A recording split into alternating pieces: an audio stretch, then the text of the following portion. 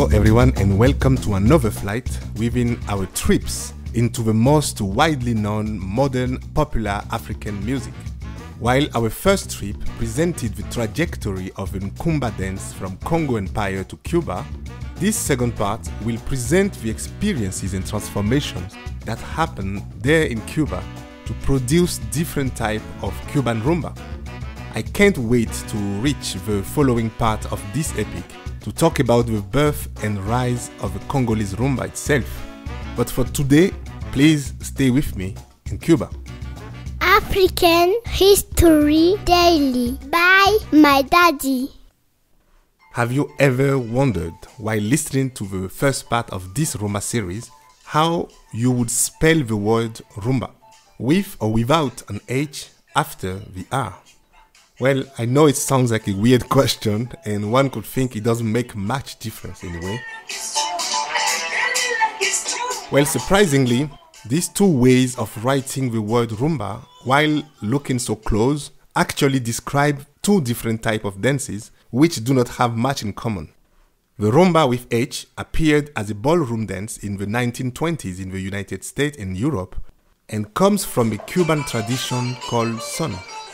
You can listen to that style in the famous album from Buena Vista Social Club, released in 1996, which I have added to a Spotify playlist that I started based on this rumba series.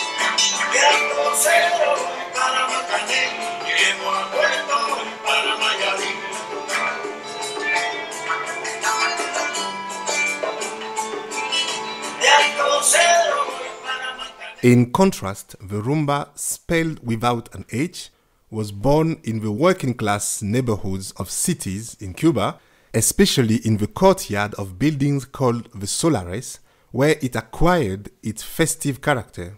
Rumba is clearly not the most famous Cuban style of music abroad, but it is certainly one of the most ancient ones and one that still diffuses currently in the most popular Cuban music style, like salsa. Many mythical groups that play rumba, such as Yoruba Andabo, Los Muñequitos de Matanzas, Los Papines, were created in the last century and are still active today. Most of them remain very attached to the mythological and cultural roots of rumba. There are four main rumba styles currently played: Colombia, Yambu, Guaganco, and Guarapachango. But all of them have a common ancestor, which is the now extinct Siguiria. And Siguiria itself comes from the palo. Then the question is, what is a palo? The palo was a preparation dance for slaves for combat, but also a religion of the Congo Empire's people.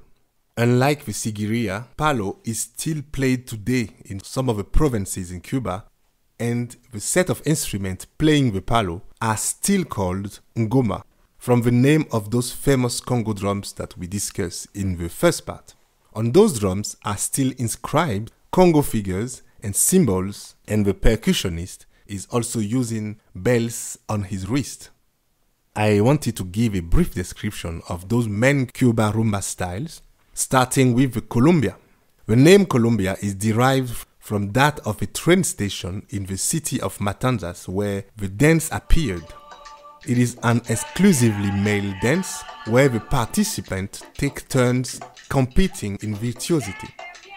Although secular, it uses elements of the Akabwa and Yoruba ceremonial dances that are mixed with the evocation of daily activities during work in the plantations.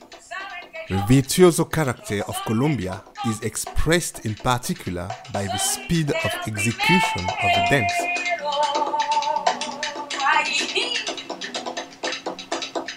On the other hand, there is the Yambu. Yambu is a style that comes from the term Yambula, which means land of whirlpools, in reference to the Briumba Hills in the Congo land, where whirlpools are very present. Men and women dance on the yambu, and they start by turning on themselves to evoke those whirlpools. By doing so, they can get quite dizzy, and that dizziness was associated with the process of getting in touch with ancestors. It is danced in pairs, but also at a slower pace, and as a result, it is associated with older dancers. A third type of Cuba rumba style is the guaguancó. It is the most popular form of Cuba rumba and was born around the Cuban Independence War. Despite its possible links with Spanish flamenco, it is above all an evolution of previously described yambo. The basic instrument is of course the congas, the ngomas, the drums, but also an important accessory, the spoons, called vacuano in Spanish. Vacuano is actually the name of the main movement that characterizes this couple dance, which is faster, like a game of cat and mouse between the two dancers.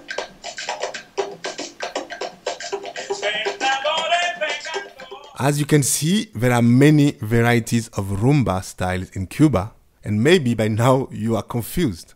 If you are confused, then it may be reassuring for you to know that all rumba songs are introduced by an instrument solo, whether it is congas, bugle, or songs which announce the type of rumba that is going to be played. So now it's up to you to guess the type of Cuba rumba from the following excerpt.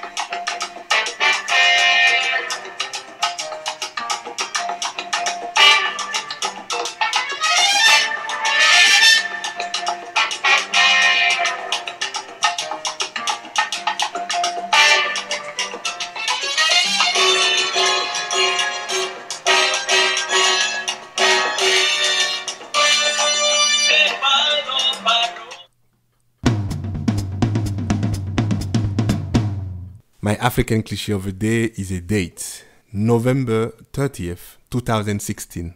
On that day, UNESCO added Cuban rumba to the list of intangible cultural heritage of humanity. And that same day, on the same list, the same honor was given to another historical monument called Belgian beers. Well, I guess both of them can make you dizzy, so why not? In any case, Congo and Belgium destinies are really tied forever to each other. On a more serious note, can you imagine how far this Congo Empire music has come through centuries? It is such a great recognition for all those rumba musicians who used to be arrested and beaten by the police in Cuba.